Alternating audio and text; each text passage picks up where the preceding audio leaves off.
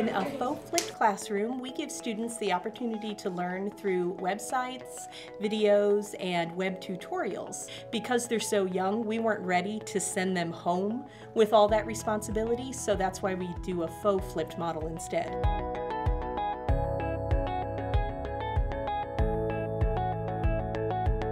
This model of learning really prepares them with the information and the tools to be able to be a learner for the future. The flipped model also works very well in conjunction with the workshop model. And in the workshop model, the idea is that the students, the people doing the learning, should be doing most of the work. The students are responsible for their learning of the content on their own through a video, a tutorial, or a website.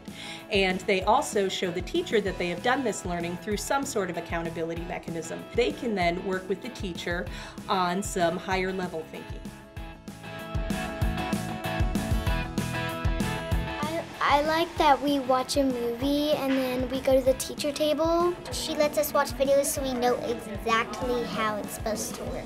It helps me know what to do before I actually start. I have better questions for Ms. Bogdowitz because she filmed the video and it's easier to ask her than to ask the computer because the computer won't answer. I think other teachers should use videos because it's easier to learn. I would recommend them to use it because it's like a good learning thing and everybody can do it. The faux flipped model is very versatile and we can use it with any of our curriculum. Starting a faux flipped classroom for the first time, it is going to be more labor intensive right at the beginning as you are making these video tutorials.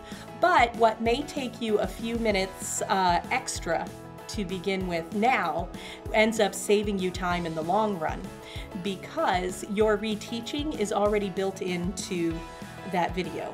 It's something that's there for you to be able to have the students go back and watch. I feel like my kids having experience with a faux flipped class will prepare them for self-paced classes and self-guided classes that are going to become more and more popular as the world of education learns more about how this style of learning can benefit our kids.